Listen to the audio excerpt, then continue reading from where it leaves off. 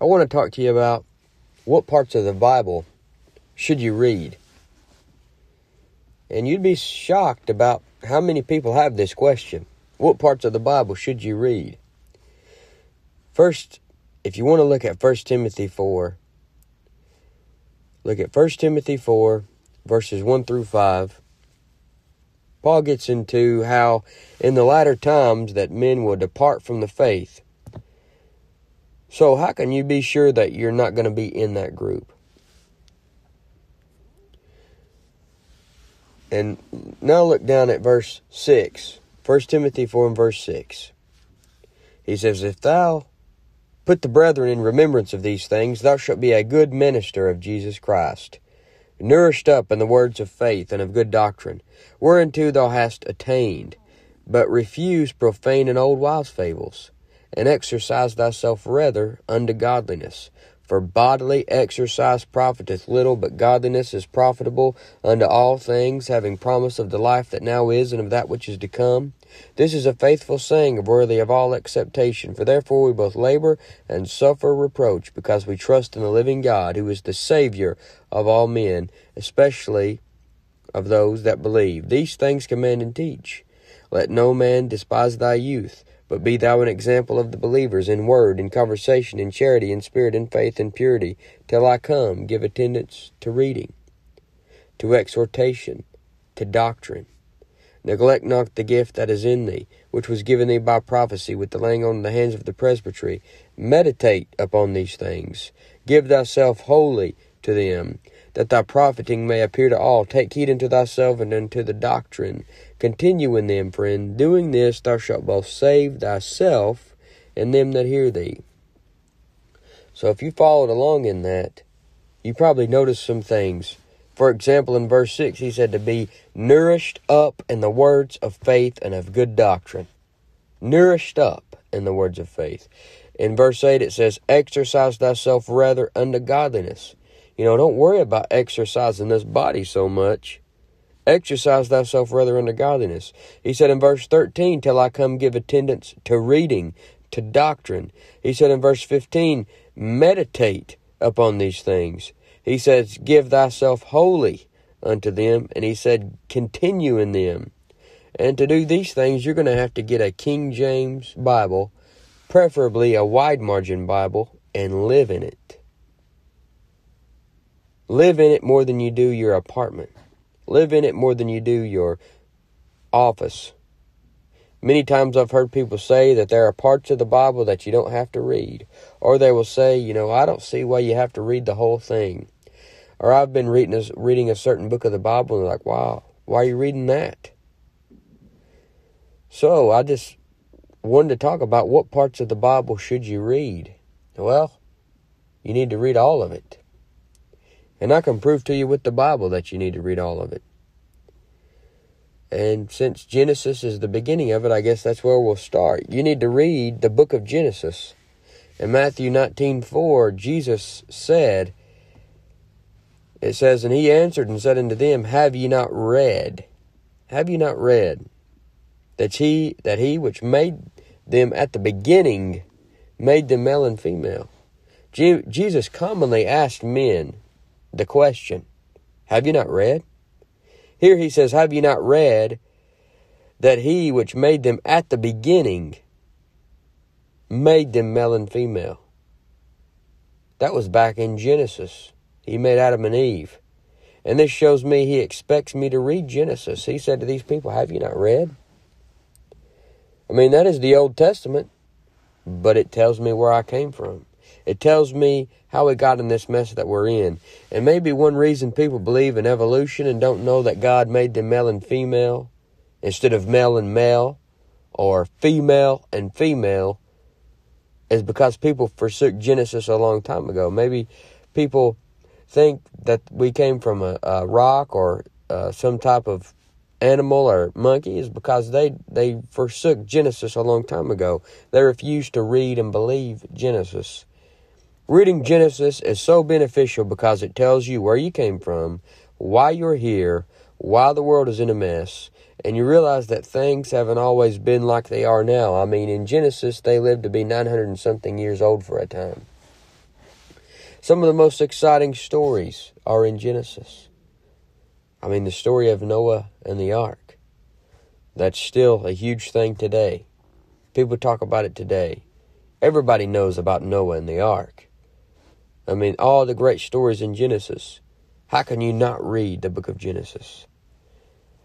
Jesus himself expected these people to have read Genesis. He said, have you not read? Do you know what else he expects you to read? Exodus through Deuteronomy.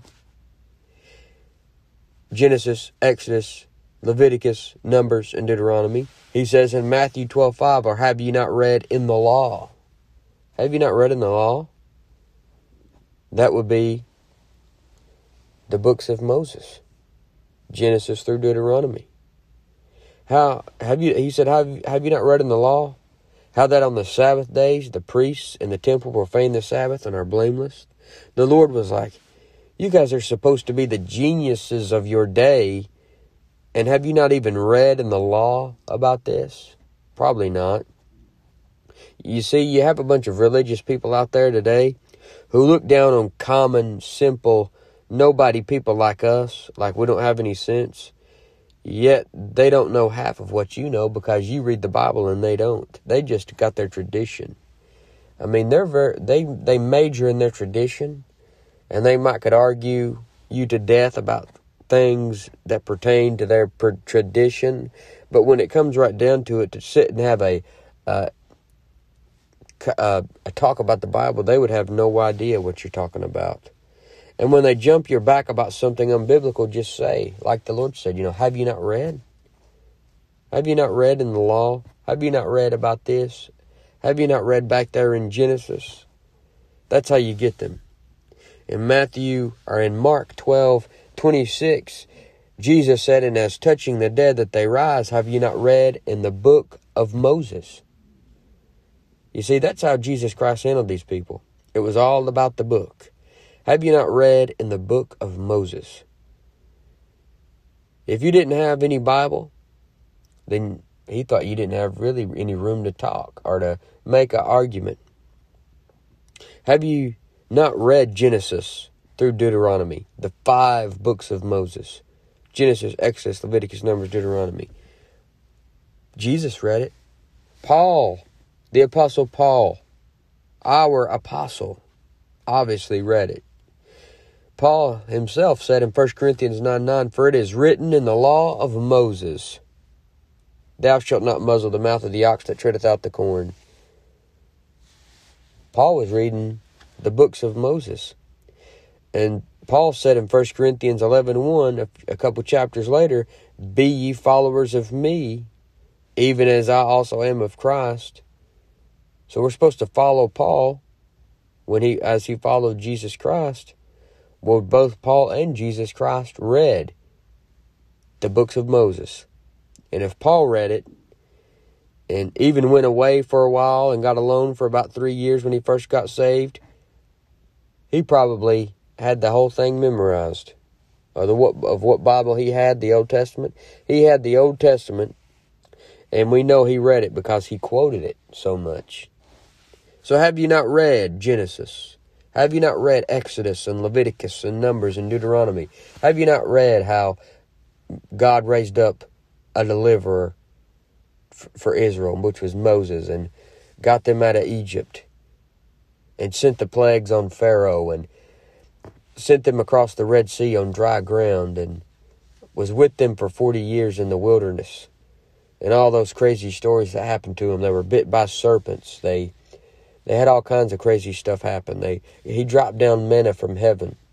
Have you not read all those amazing stories where Phineas takes a javelin and pierces through the body of this demon-possessed woman? All these cool stories back there. Have you not read those? Jesus expects you to. Have you not read Joshua and Judges and Ruth?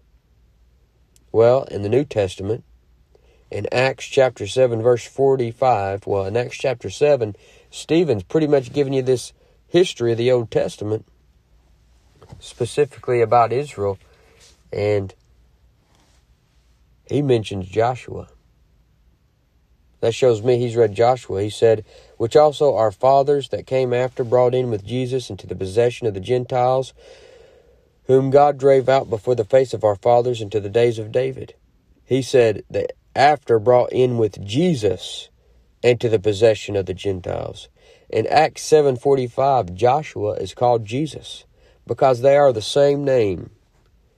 And this is Stephen telling you all about the history of the Old Testament in Israel. He obviously read all about Joshua. Read Joshua and note how that all of the battles will picture the second coming of the Lord Jesus Christ. And Joshua, who's called Jesus here, is a picture of the Lord Jesus. He's a picture of Jesus Christ coming back at the second coming. When you're reading Joshua, you're not just reading history, you are reading the future. Stephen read it.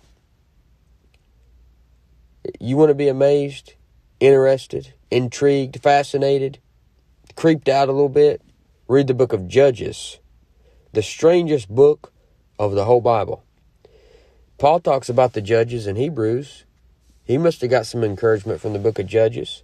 It says in Hebrews 11:32, he said, and what shall I more say? For the time would fail me to tell of Gideon, of Barak, and of Samson, and of Jephthah, and of David, and Samuel, and the prophets. He read of Gideon, the judge, Barak, the judge, Samson, the judge, Jephthah. Jephthah was a judge. You know, you remember the sword of the Lord and of Gideon. You remember Barak and Deborah. You remember Samson, the strongest man, Jephthah, that made that horrible vow and ended up having to kill his daughter. I love to read about Samson and how he tied the 300 foxtails together and set them on fire. I love to read how he slew 1,000 men with the jawbone of an ass. Jet Li, Jackie Chan, all them guys wouldn't have nothing on him. And the book of Ruth, it took place during the time of Judges. She was a Moabite, and Moabites are the enemies of God. She became a friend of God, though. And that book pictures how me and you were once an enemy of God, but because of Jesus Christ, we were redeemed and became the friend of God. And in Ruth, she was redeemed by Boaz.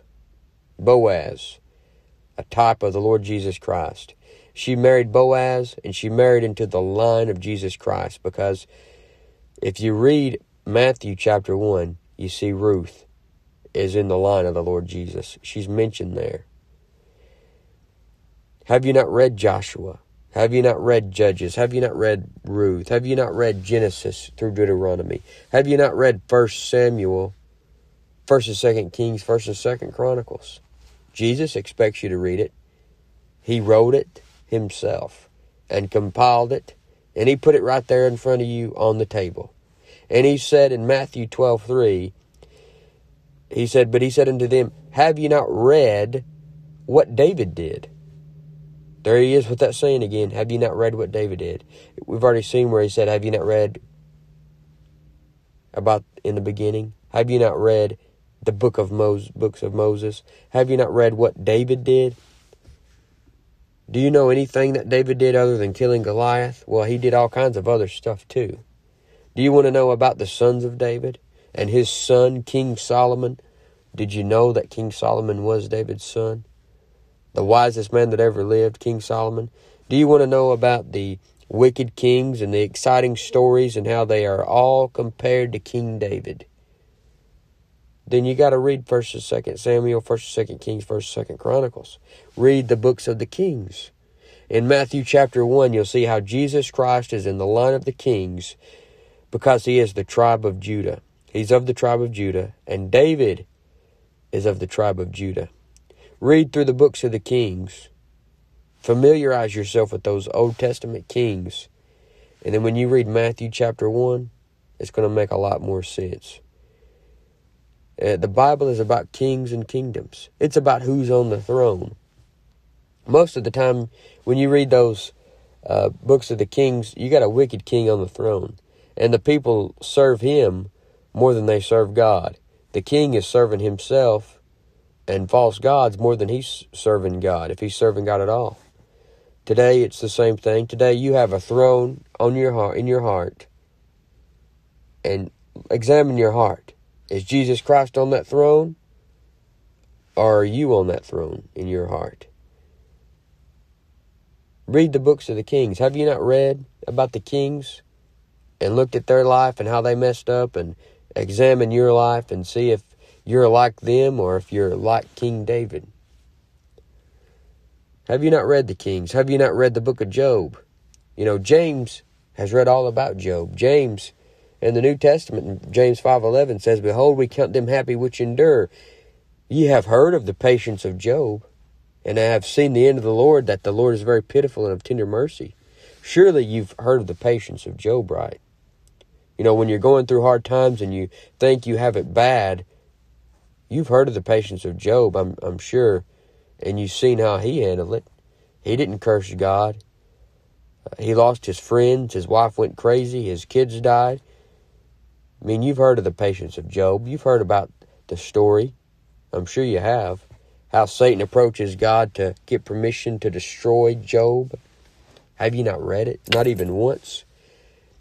I wanted to make sure that my daughter heard it at least once. And so when she was like 2 months old, I set her in a real comfortable padded rocking chair, and I set her up. She couldn't even set up herself yet, but I set her up and tucked a pillow next to her so she wouldn't fall over. And I read her the whole book of Job. And she just sit there and just smiled at me. You say, well, that don't count because she didn't understand. Well, the Bible's supernatural, and the words got in her. And I mean, I've dumped gallons and gallons of seed of the Word of God in her heart over the past 6 years or so, and it got in my heart as I read it to her. It's not a waste of time to read the Bible, even if you don't understand it, even if your mind is drifting off. I believe the Bible's supernatural, and it's like you're just putting that in you, and it's going in you, and it doesn't come back out unless the devil comes in and tries to get it out of your heart. But you can set it up in there where he can't get it. Have you never read Job? Have you never read Psalms and Proverbs and Ecclesiastes and Song of Solomon and these great wisdom books? These are the wisdom books. People today don't have any wisdom. You know, a gray head don't mean nothing no more. You know, there's all types of people with a gray head, and they're just as dumb as a box of rocks, just as dumb as the 20-year-old. I know some gray-headed people in the workplace. They act just like they did when they were 20. Or actually, I didn't know them when they were 20, but the way they act now, I would have hated to see them when they were 20. If people even want to get rid of their gray hair. Some of them might need to because it's supposed to be a sign of wisdom, and they don't even have any. Maybe some of them, they need to dye it black or something because, you know, they're misrepresenting the gray head. Some of them need to dye it blacker than one of these gothic emo style looking people who's like a lead singer of those death metal bands or something. Because they're really misrepresenting what the gray head should be representing. You know, with all that getting, you need to get wisdom. And you know what Jesus said in Luke 24:44? It says, "And he said unto them, These are the words which I spake unto you while I was yet with you, that all things must be fulfilled which were written in the law of Moses, and in the prophets, and in the Psalms." In the Psalms concerning me. Jesus Christ read the Psalms. He knew all about it. He even said it was about himself. He declared the things in it concerned him. You know, read through the Psalms and keep in mind that it's got Jesus all the way through it. Read Psalm 22 and think about the Lord Jesus. Read the book of Psalms and realize that it's more than just something to give you comfort and to make you feel all warm and fuzzy inside in certain places, like in Psalm 23.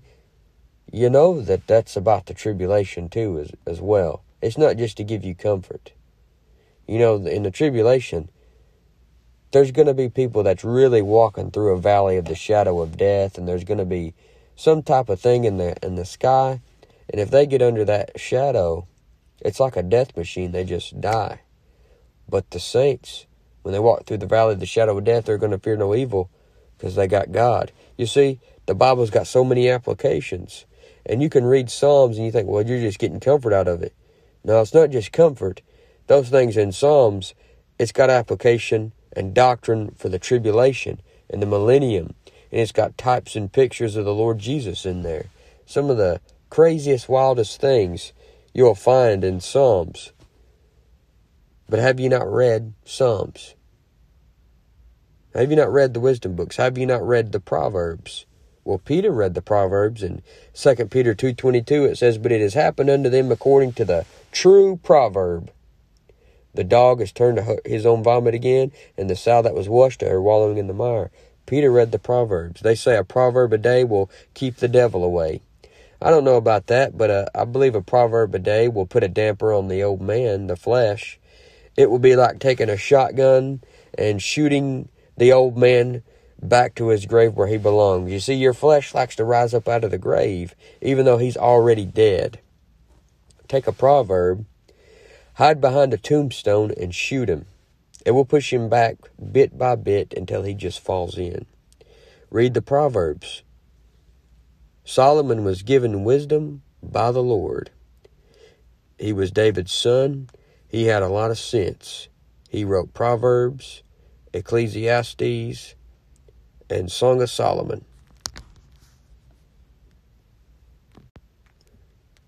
And Jesus knew all about Solomon. He read all his stuff. He even speaks about Solomon's wisdom. In Luke 11:31, the queen of the south shall rise up in the judgment with the men of this generation and condemn them, for she came from the utmost parts of the earth to hear the wisdom of Solomon. And behold, a greater than Solomon is here. Jesus knew all about Solomon. He talked about the wisdom of Solomon. You think he hadn't read Ecclesiastes, Song of Solomon, Proverbs? You think he doesn't expect you to read it? You need to get a hold of those wisdom books. Or have you not read the minor prophets? Paul did. In Romans 9:25, as he saith also in Osee. Osee, that's Hosea. Paul was reading Hosea. You think Hosea is not important? Luke records how Peter, when Peter was preaching in Acts 2, look what Peter says in Acts 2:16. But this is that which was spoken by the prophet Joel. You think those 3 little chapters back there in Joel aren't important?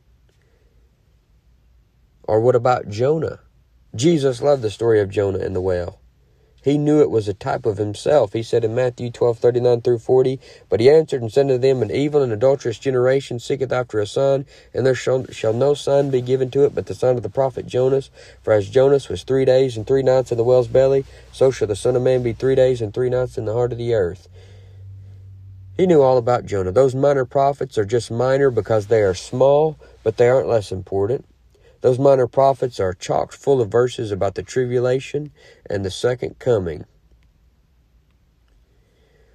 Where do you think about Isaiah and the major prophets?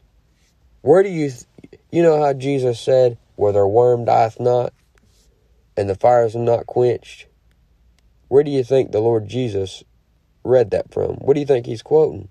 Well, he's quoting Isaiah. Isaiah 66:24, where it says, "For their worm shall not die, neither shall their fire be quenched." The Lord Jesus was a Bible reader. If he was quoting Isaiah that much, I think he was spending a lot of time in Isaiah. I think that excited him, reading Isaiah. And he probably, not just probably, I'm absolutely certain that he saw the second coming, the tribulation, and the millennium all throughout the book of Isaiah. I would love to have a dispensational truth book by the Lord Jesus Christ himself. It would knock Clarence Larkin's book out of the park. Jesus read the prophets. He would have read Isaiah, Ezekiel, Daniel. But have you not read the prophets? Have you not read those major prophets and the minor prophets? Have you not read the Gospels? The Gospels, Matthew, Mark, Luke, John. Peter would expect you to. Peter said in 1 Peter 2:21 through 24, "For even hereunto were ye called, because Christ also suffered for us, leaving us an example that you should follow his steps." If you don't read the Gospels, then you won't see how Jesus suffered for you, walked this wicked world for you, was tempted in all points like as we are for you, bled and died for you, was buried and resurrected for you. You see, Peter got to walk and talk with Jesus and witness it face to face, but he calls the Bible a more sure word of prophecy. And reading about what Jesus did in the Bible is even better than being there, because it's more sure. And in Matthew, it shows you that Jesus is king. In the Gospel of Mark, it shows you that he's a servant. In Luke, it shows you the man Christ Jesus. In John, it shows you Jesus Christ, the Son of God, God manifested in the flesh. And when you read all four of them Gospels, it gives you a complete picture. Have you not read the Gospels? Have you not read the book of Acts and how it transitions you from the Jew to the church, from Israel to the church? Have you not read that? Have you not read the Pauline epistles? That's where you find the doctrine for you today. Do you know who read Paul? Peter did. In 2 Peter 3:15 and 16, it says, "An account that the long-suffering of our Lord is salvation, even as our beloved brother Paul also, according to the wisdom given unto him, hath written unto you." He said, our beloved brother Paul also, according to the wisdom given unto him, hath written unto you, as also in all his epistles, speaking in them of these things, in which some things are hard to be understood, which they that are unlearned and unstable wrest, as they do also the other scriptures, unto their own destruction. Even though Paul withstood Peter to the face in Galatians, and confronted him about his hypocrisy, he still didn't miss reading the Pauline epistles. Just because Paul might rub you the wrong way sometimes doesn't mean you don't need to read the Pauline epistles. Paul wrote letters to churches. He wrote letters to young preachers that he mentored, like Timothy and Titus. And he wanted others to read the epistles, and not just the person or people that they were wrote to specifically. In Colossians 4:16, for example, he says, "And when this epistle is read among you, cause that it be read also in the church of the Laodiceans." So he wanted the Laodiceans to read the church from the Colossians, to read the epistle to the Colossians. And then he says, "And that likewise ye read the epistle from Laodicea." The Lord wants to be sure that your church also reads the epistle to the Colossians, to the Thessalonians, to the Corinthians. He said in Ephesians 3:3-4, how that by revelation he made known unto me the mystery, as I wrote afore in few words, whereby when you read, you may understand my knowledge in the mystery of Christ. He said when you read, he's taking for granted you're going to read it.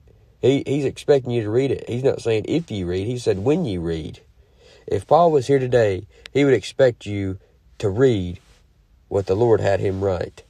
He said in 1 Thessalonians 5:27, "I charge you by the Lord that this epistle be read unto all the holy brethren."